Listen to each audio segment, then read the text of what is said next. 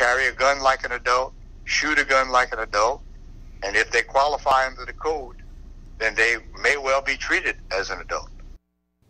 One day after DA Don Landry's news conference on juvenile justice, there are questions if anything is actually changing. The district attorney is also facing criticism from advocates for children's rights. This as the new policy in the 15th JDC is being put to the first test. Trey Francis has the story.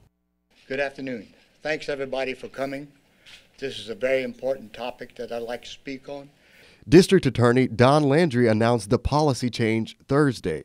Under current law, juveniles 15 and older who commit violent crimes can be prosecuted as adults at the discretion of the district attorney.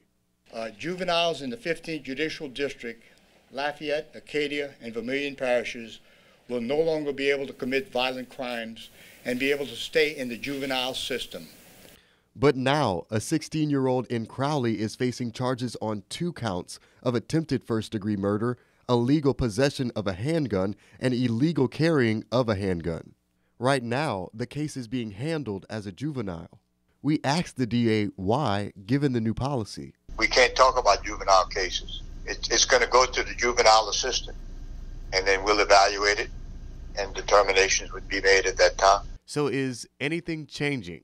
I asked the DA to clarify the apparent contradiction between Thursday's news conference and Friday's interview. If you look at the interview yesterday, here's my statement to you.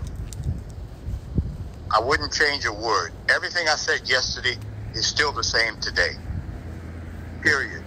The Louisiana Center for Children's Rights also released a statement after Landry's news conference saying, "It's unfortunate that this is the direction the DA has chosen to take, as research shows that prosecuting youth as adults actually makes them more likely to commit a crime in the future compared to children who remain in the juvenile system." I asked Landry for comment. I have no response to that because I don't know what study they're talking about.